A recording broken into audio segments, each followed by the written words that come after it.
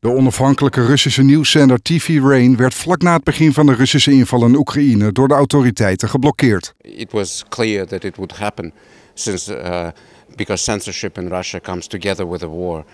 War means censorship and independent journalism couldn't survive. Nu zit Mikhail samen met zijn collega's in het gebouw van DPG-media, waar sinds maart ook de Moscow Times zit van de Nederlandse uitgever Derk Sauer.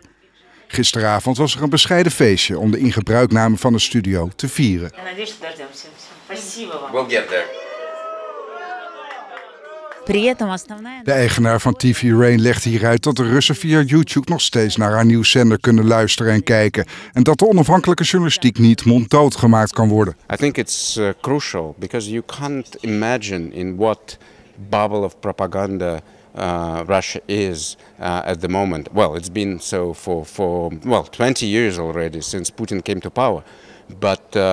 But you can try to break this bubble with good news. And TV Rain made a huge effort in Russia. Was extremely popular on YouTube and everywhere. Millions of viewers in Russia, and it's still the same. Professionally, it's of course a big challenge because TV Rain hugely relied on reporting from the ground, on live coverage of whatever would happen in Russia. Would be a street rally or a trial or whatever it would be. Now it's not possible anymore.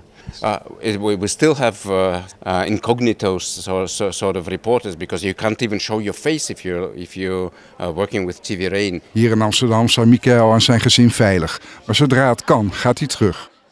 Because for me it's crucial to do what I do from Russia, but for time being I just don't see it.